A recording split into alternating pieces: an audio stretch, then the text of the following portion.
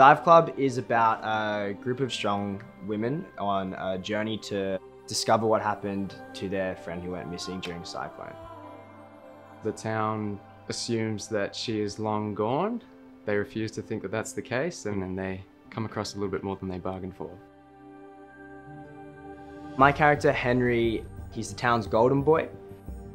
Everyone loves Henry, but under the surface, he has a lot of complexities that he may not be showing, and life isn't as easy as everyone may think it is for him. Hayden is known as the town bad boy, and he's constantly finding himself in the wrong place at the wrong time. He's a lot more than a bad boy, and there's a lot more heart to him than everyone else thinks. Brad is a perfect guy on the outside, but there's obviously some flaws to Brad, and they seem to come out within the storyline of the show and the relationship he has with Anna. I drew on a lot of personal experiences.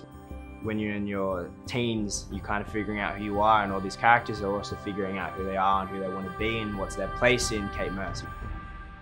We have a beautiful cast, we have a talented cast, but we also have a diverse cast.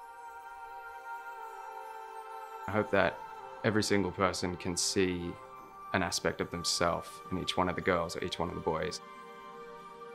It's all been quite memorable. The crew and cast all get along really, really well, so we're always having a laugh, which makes it really easy to work together.